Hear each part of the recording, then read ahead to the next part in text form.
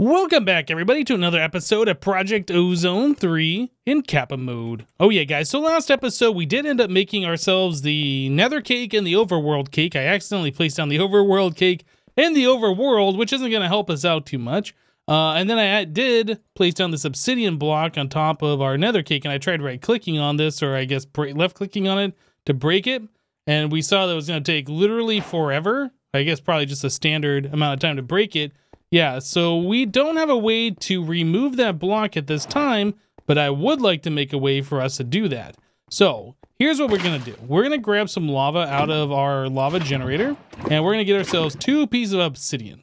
Now if we come over here to our part builder, we place those in here, we can get ourselves an obsidian sharpening kit, and if we grab ourselves a piece of flint, that's not flint, that's flint. We grab ourselves a piece of flint, we can add that to our stone pickaxe. So currently it says we have a mining level of iron, but if you take an obsidian sharpening kit or any other sharpening kit, I suppose, and craft it in the tool station with a piece of flint, you can upgrade the mining level to whatever the sharpening kit's mining level is. And in this case, obsidian gives us cobalt mining level, which we're probably going to want anyway if we're going to be going to the nether. So there we go. I made the advancement, isn't it? Iron pick. Anyway, so this does not increase the speed in which we can mine, but it does allow us the ability to mine obsidian, so we mine it a lot faster than the same speed if we were to punch it with our hand. Yeah. Anyway, so we are able to mine this block, and it won't take forever. It's only going to take half of forever now, which is better than taking forever. Right? I think so. Anyway, so we'll get this piece of obsidian back, and boop, there we go. Awesome. So now we don't have that silly thing hanging out above our nether cake over there. So yeah, last episode we also ended up making our leather armor. We made the workbench here, and we saw that this slot right here is actually our own player armor slots. It's just the inventory, but it's not really inventory, it's the armor slots. So yeah, you can put the armor on from right here, and then you can upgrade it and things along those lines. So back in our quest book, if we go to whichever page it is that has all the armor on it, I guess it's this one that has the armor stuff, we can see that we did complete the quest for the workbench, so let's claim that. And there's also a quest for having all the leather stuff in our inventory, which I don't think we have done yet. So if I put it in my inventory, then we should get the quest complete. Or is there something else that we're missing here? It says I'm missing leather pants, and I'm missing leather boots. Why? Leather pants, leather boots. Maybe I have to put them on the ground and pick them up? Oh, okay, I throw them down and it says that I have them? Okay, I'm not sure. Maybe the quest book was just taking its sweet time to upgrade or update. Copper armor is the next stage of our armor progression, and that is going to require us to have, I guess, 24 copper ingots, I would imagine. I don't know if we have that much copper, do we? We do. So it might be worth us to go ahead and upgrade our armor and get through the initial stages here. Give us a little bit more protection for going into the nether. Again, I don't remember if the nether has like a lot of crazy things that we need to be worried about, or if it's just a very tame nether. Yeah, I honestly can't remember, but I definitely don't want to go in there underprepared. So right now we only have 3.5 shirts. I don't remember how much better the copper armor is compared to the leather armor. I guess we can look at it. So this says 1, 3, so that'd be a 4, 7, 8. So I guess that'd give us a half a shirt more, right? Yeah. So it's slightly better. The next one after copper, if we take a look, is coal armor. I assume we should be able to just craft it with what we have. Then tin, then void crystal. I think that's getting to the point where we can't do anything yet because we don't have the atomic reconstructor, the actually additions laser thing, in order to make void crystals. So we'll have to hold off on that. Oh, we ran out of fuel. Let's grab, I think, just 7 of those, and we can split those apart. I guess 8 of those would have made the correct amount. I was thinking I'd get 9 per, but you only get 8 per, I'm pretty sure. So anyway, we have to wait for 2 more of those to smelt down, and done. Cool. So we will upgrade our armor. Let's take all this off, and we will just do it this way because it's faster. So there's our copper helmet. We need a copper chest plate. We also need copper leggings, and finally copper boots. Cool. So I'll wait for the quest book to update that. We'll claim it. And the next one, coal armor. Let's take a look at this. So coal armor is made from armor plus, and the recipe is blocks of coal. So we need 24 blocks of coal. We have 21. I guess 22 if we take this. So it might be worth our while to do a little bit more sifting to get the coal. What is that from? Let's take a look here. So if we do gravel on iron, we get it at a 16% chance. Yeah, so I just need to go sift some more gravel. Get enough for like 3 more blocks of coal, and then we should be able to make that armor. So let me do that real quick, and we will be right back. And the sifting has concluded. So we got a decent amount of resources here. I've actually had to take our iron and blockify it. I took our rock candy and turned it into the hardened rock candy. And I've smelted down a little bit more iron, which we probably have over here ready to go. Yeah. Our one chest, our double chest, our large chest here is definitely filling up quickly. Anyway, we have enough of the coal blocks that we need in order to do what we're trying to do here. So let's go back to the copper armor, and we will... Oh, guess I need... Oh, not copper. We're doing coal armor. Yeah, we need the copper armor to make the coal armor. Okay, so there we go. There's a coal helmet, coal chest plate, coal leggings, and coal boots. Awesome. So if we put all those on... Oh, does that give us night vision? Well, that's kind of cool. I didn't realize that you can get buffs from doing that. So yeah, that gives us 4.5 shirts of armor. So that's pretty cool. I like it. And if we come here, we can claim the RAK. And 10 armor is the next one, in fact. So maybe... do we have 10 to do that? I'm sure we have 10 in here somewhere. I think. Yeah, we have 10. So if we smelt down 24 of those, we should be good to go for the next tier of armor. And I don't know if we can use partially damaged armor to upgrade. Yeah, I honestly don't know how that all works. But, you know, I'm pretty happy with the night vision, and 4.5 shirts should get us by for what we're trying to do here. I need to repair this guy. Yeah, I've done just a little bit of stuff off camera here. I got rid of the slabs over by our mob farm. We had the slabs around the mob farm, so I could be up higher when I was attacking the monsters so they couldn't see me. But now that we've automated it, that doesn't matter anymore. So I got rid of the slabs around here. I placed some torches, and I moved the cobblestone walls down so they are not up 1 block like they were before. Yeah, it looks a little bit nicer, I think. So yeah, that took some durability off my pick, and now we have resolved that. And I've also made some obsidian here just by AFKing and waiting for this to fill up and putting into our stone barrel down there.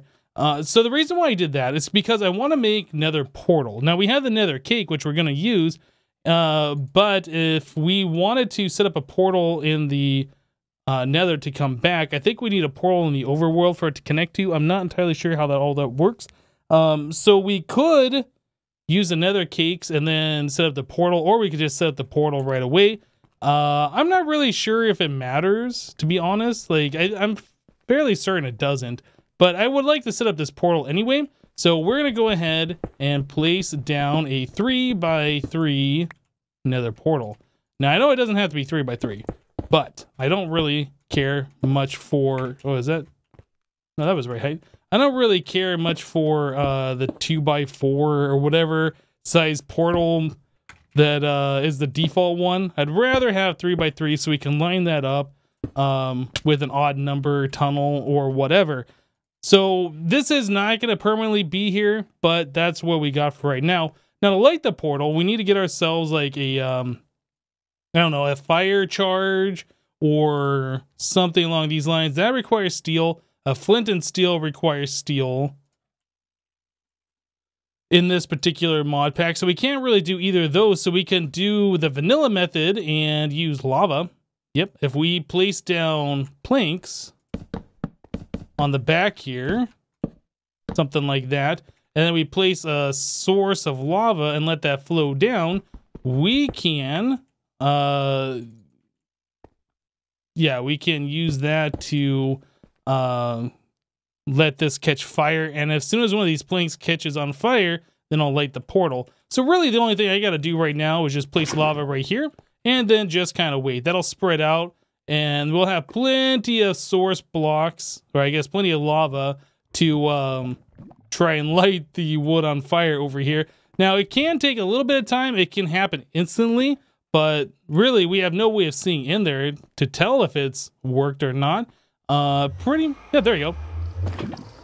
Yep. So what happened is the lava caught one of those planks on fire, and as soon as it did, it lit the portal. So that's all we have to do.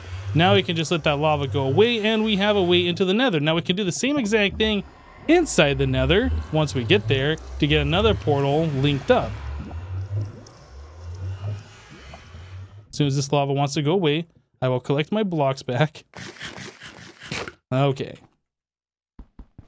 So grab that, grab this, and it's gone. Okay, that's fine. Anyway, so we have that. So everything's fine. I can go ahead and get rid of this wood in the back here so we can reuse that.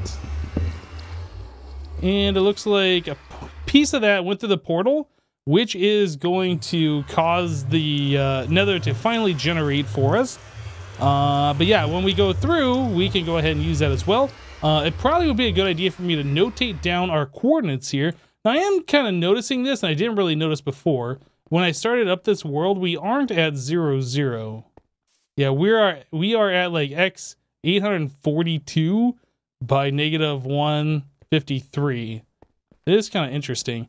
But anyway, if we go to the nether and we link up a portal 1/8 of that dimension, so if we go like x 100 z whatever it is, I don't know, then yeah, we can link these portals together. But I think I'm just gonna use the nether cake first since we made it, and then we'll link up our portal. So let's just go. Looks like we had a bunch of pigs that spawn over there, just noticing on the minimap. So let's just go ahead and right click on this and see what happens. So this teleports us into the nether at x0 z0. Okay, so if I would have linked up our nether portal, we'd be in much better position. Now, I don't have any blocks, and I definitely don't want lava to spill all over me. So I definitely want to have blocks ready to go. So we have nether prosperity ore, so that'll get us into mystical agriculture. But yeah, which way is positive x? I guess we should figure that out. Okay, so that's a negative. So I need to go to 100 this way, and then I think we need to go a little bit that way. So I'm just going to go ahead and start digging up this particular direction, and hopefully we can break out into the nether, and then we'll set up our nether portal where it needs to be. Okay, change of plan. I went ahead and I used that overworld apple that we had to warp back to the overworld. Yeah, I forgot to bring any type of sharpening kit so we can keep using our pickaxe. That's my mistake here. So we can just throw those in here, make a bunch of these stone sharpening kits. Now on the fly, whenever we are, we can use those to repair our pickaxe. Well, since we came back here, and we do have some stuff, I can drop off some of these things since we don't particularly need those on us. Yeah, because we upgraded our pickaxe to the cobalt level, I was able to mine ardite. And then we got some gold and then some other stuff here. Not really sure what we're going to do with all that. We did get prosperity, and when I got the prosperity, it did a quest complete for having inferium, which we've collected from our mob farm as well. So we have a few quests complete here. Let's collect this one, and we will collect that one. Cool. So a few more quests complete. We're up to a decent amount of RAK right now. Almost 3 stacks of this stuff. So yeah, that was kind of a problem that happened, but now that we are here in the overworld, we could probably just go through our regular portal. We did use the nether cake once, but before I do that, I want to make sure that I have an overworld apple on me just in case. And I think, yeah, they're right here. Okay, so yeah, the overworld apple, you eat that, you don't need to have hunger or whatever, and it warps you back to the overworld. But of course, if we just go through this portal, we should be able to just do the normal linking our portal like we do. And is this at the right dimension? Actually, let's just try and go through this and see if it links up. Hopefully it doesn't put me out in the middle of the void somewhere. Yeah, that links up just fine. Alright. So yeah, we can go back to the nether. I guess I didn't need to mine that extra obsidian. What are you? That is a brute, and I don't know. That's a white. Okay, so there are pretty hostile things here that we gotta be aware of. Oh. Okay, so this brute is very mean. Wow, that just completely destroyed my armor. Oh my goodness. I did not realize this armor had like no durability at all. Holy crap. Okay, well we don't have the full set, so we don't have night vision anymore. Yeah, that is kind of a problem. Well, now that we have the sharpening kits on us, we should be able to just kind of get away from the portal real quick. I would like to vein mine a bunch of this netherrack. We need to smelt this into nether brick, or we could just go find a fortress. But since our armor is kind of garbage tier, yeah, pretty sure we don't want to do that. What is this stuff? Nether rime crystal. No idea what that is. Well, anyway, let's go ahead and sharpen up this thing, and let's grab some more netherrack. I really don't know how much we need, but let's just grab some while we're here. Oop. Okay. Just go ahead and break that with my shovel. It's fine. Get out of the hole here. And that's pretty much all we need to do in the nether for right now, I am pretty sure. Yeah, I don't think we really need to do too much here. And I'm not sure I really want to do too much here with these guys hanging around. Please don't see me. Please don't see me. Okay, so I just loaded the game back up and it screamed again at me like it did when I died, apparently, to the brute. Oh boy. So it shows, it looks like I'm in the overworld and says that I'm dead, but I'm not. So the game crashed right there is what happened before. So I have nothing. Now if I'm backwards. Why am I backwards? What the heck? I'm backwards here too. What is going on? Okay, that might be because I'm dead. I don't actually know. I can only assume though, if I go to the nether, that brute is gonna be there. I am hoping that's not the case, but my stuff I do believe is in the in the nether. I think the ghostly shape prevents you from taking damage, I think. All right, so my grave is right here. I don't see the brute around, so we should be okay. So let's grab this, and I'm just gonna get out of here. Yeah, I don't want to deal with anything else here.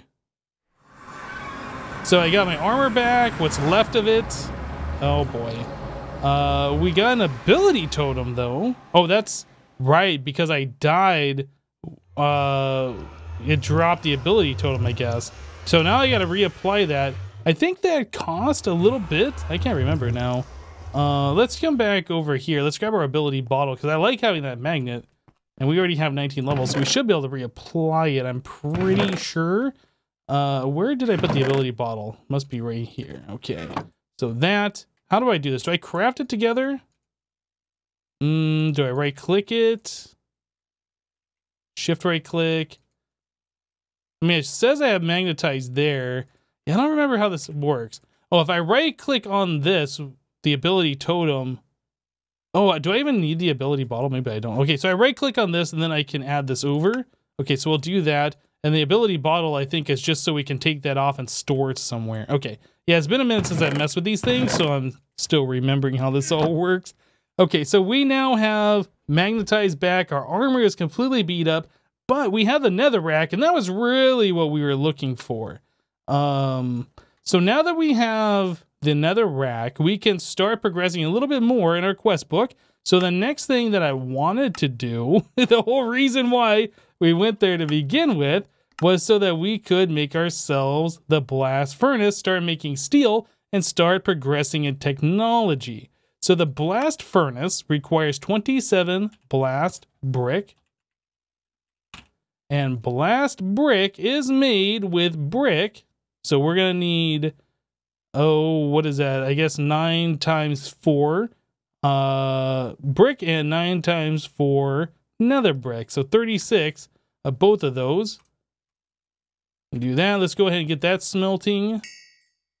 Yeah, I smelted down that the tin so we could upgrade our armor, and now we don't have armor anymore. Yeah, I didn't realize that the armor had that low durability, and that brute would do so much damage to destroy it. Like, I think that very first hit that we had, like, broke my helmet. That was just ridiculous. Well, anyway, I'm going to go ahead and get the stuff together. We have to let this smelt down. Then we have to make sure we have enough clay collected, which I don't think we have any. Yeah, so let me go ahead and do that real quick, and then we will continue on, guys.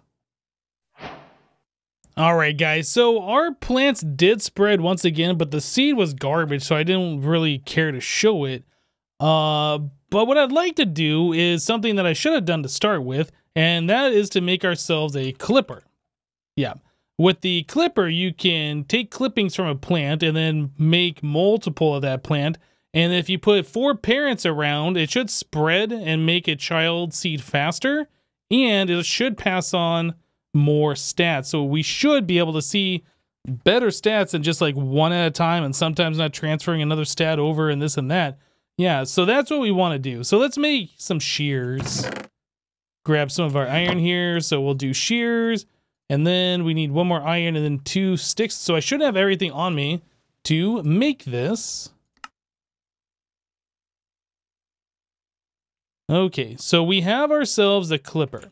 So which one is better? So this is a 1, 1, 2, and this is a 2, 2, 1. So this one's better.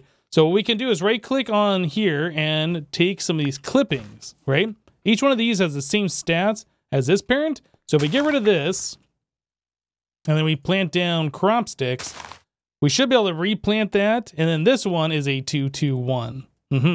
So this is what we should have done to begin with.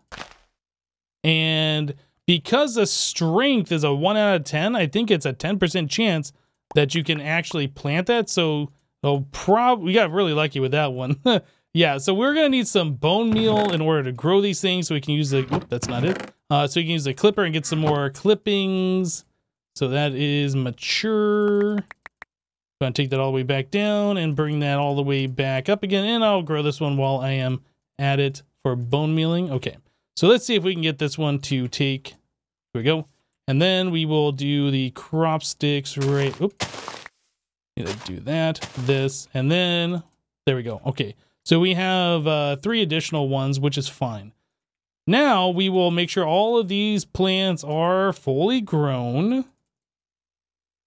Like so. So now when the child seed does grow, we should get ourselves a much better chance of getting a whole lot more stats. And all of the stats should carry over since both the parents are the same. Or I guess all 4 of the parents are the same. Anyway, we really should set up sprinklers to expedite this process. But since we're not trying to like rush this, there's no reason to like we need this right now. We're just going to do it like this and just let it happen when it happens. It's not like we're not in a race here or anything. So yeah, we don't need that seed. That one doesn't matter. Those don't matter. Okay, we can put our iron away, and then that pebble we can throw away as well. We don't need that or this.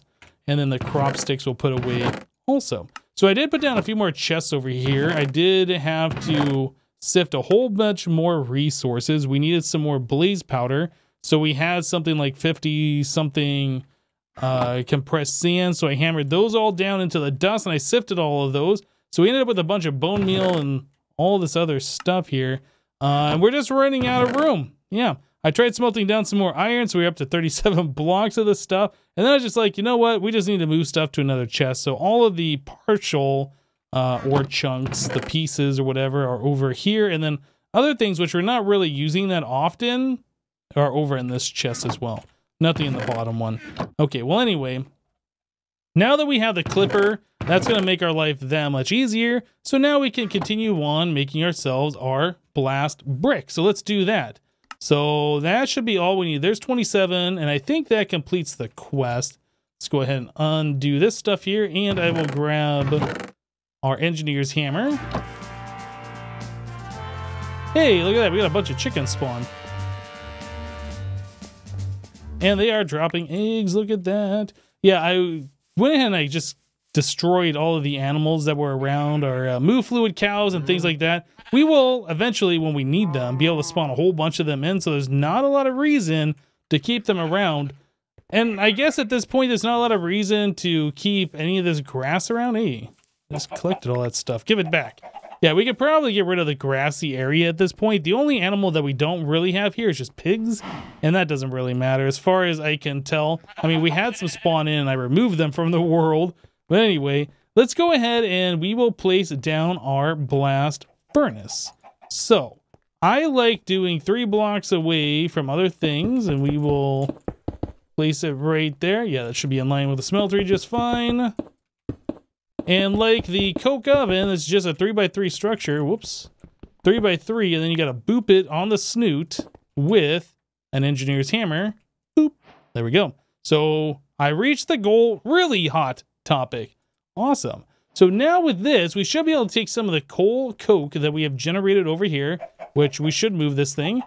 Take the coal coke, put that into this guy, and then we can put iron in there. And I think for every coal coke and every iron, you get 1 steel.